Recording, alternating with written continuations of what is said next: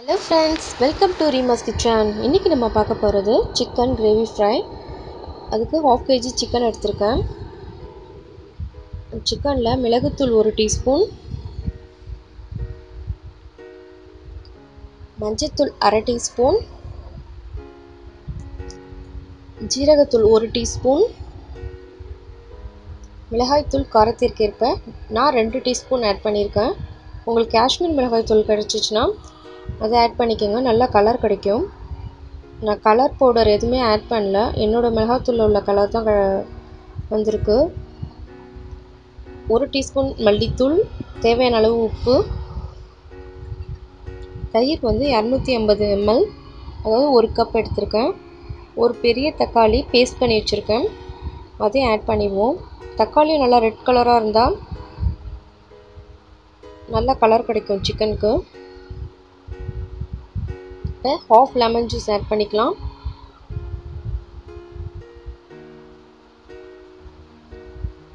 இப்போ நல்லா மிக்ஸ் பண்ணிடுவோம்.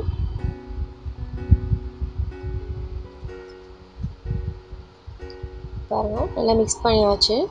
இப்போ இதை க்ளோஸ் பண்ணிடலாம். ஒரு 20 மினிட்ஸ் ஆகட்டும். 20 மினிட்ஸ் ஆயிடுச்சு. பேனில் ஆயிலும் ஹீட் ஆகிடுச்சு. இப்போ மிக்ஸ் பண்ணி வச்சுருந்த சிக்கன் எல்லாத்தையும் பேனில் போட்டுடலாம். இப்போ அந்த தயிர் பேஸ்ட் எதுனா இருந்துச்சோ அதையும் ஊற்றிடலாம். அதில் கொஞ்சம் தண்ணி ஊற்றுறேன்.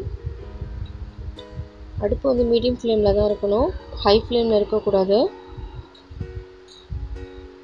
கொஞ்சம் தண்ணி கம்மியானோன்னே நம்ம சிம்மில் வச்சிடணும்.